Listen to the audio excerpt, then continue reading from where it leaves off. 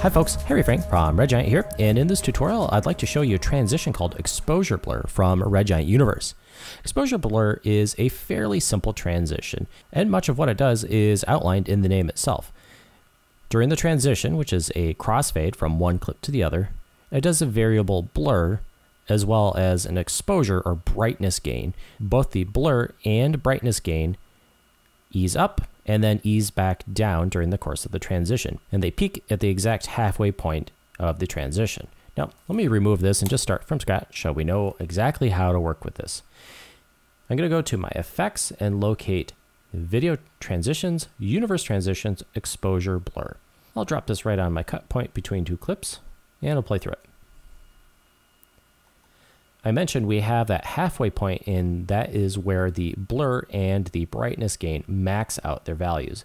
If I select this and go to our effect controls, we'll see that the exposure max is set to 2, and this means that we have a doubling of the brightness at the maximum point. So we can turn this up or down depending on the type of effect you're going for, as well as the type of footage that you're working with. This incoming clip is pretty bright, so we don't need a lot of additional exposure to get this pretty hot as they blend together.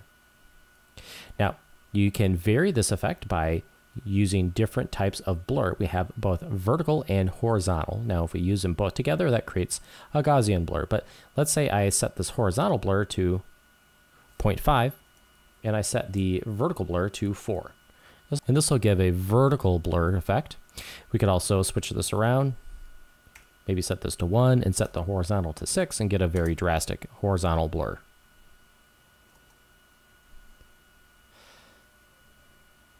Now let me reset this and go to the end scale parameter. What this does is define the ending scale or size of the outgoing A clip. In this case, this is the flower. Now what this will do if I set this end scale to say 50 is scale that A clip 50% during the transition. So basically it will scale up as the transition plays out. Because we've got that movement and motion there and it moves fast enough, we do have some multi-sampling and multi-sample level controls in here to have control over the cleanliness of that animation and the motion blur. Now, just above those multi-sampling controls, we have these color strength and tint controls. This allows us to tint the video during the transition. So if I want to warm this up a little bit, I can select maybe an orange color and bring this color strength up until I start to see that color making its way into the video. Or I could also cool it off.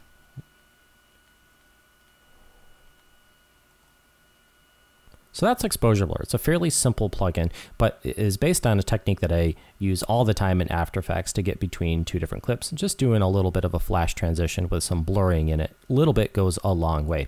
Speaking of After Effects, let's show how to use this in After Effects, because After Effects isn't a very strong editor, and therefore it doesn't have edits or transitions that we can actually use between clips. So how would you use this in After Effects?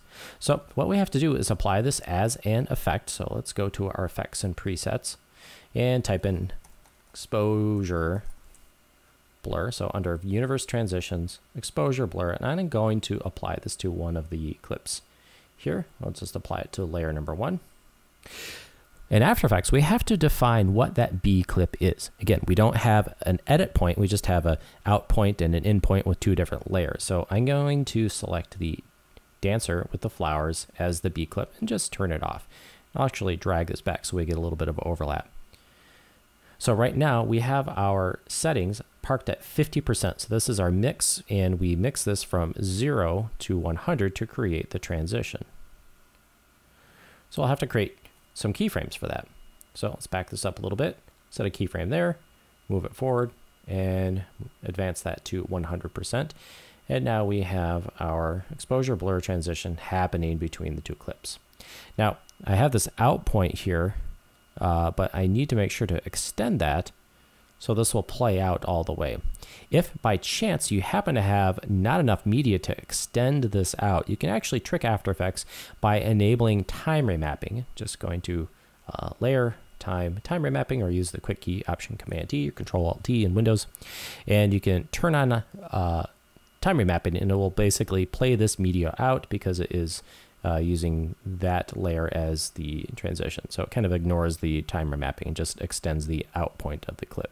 And one more time, just to show you this in another host app, we can go over to Final Cut Pro, go to the Transitions browser, locate Universe Transitions, and we have Exposure Blur in here. We'll just drop this on a cut point between two clips, and we'll see the exact same thing play out right here. So that is Exposure Blur from Red Giant Universe. I hope you enjoy it. My name's Harry Frank. Thank you so much for watching.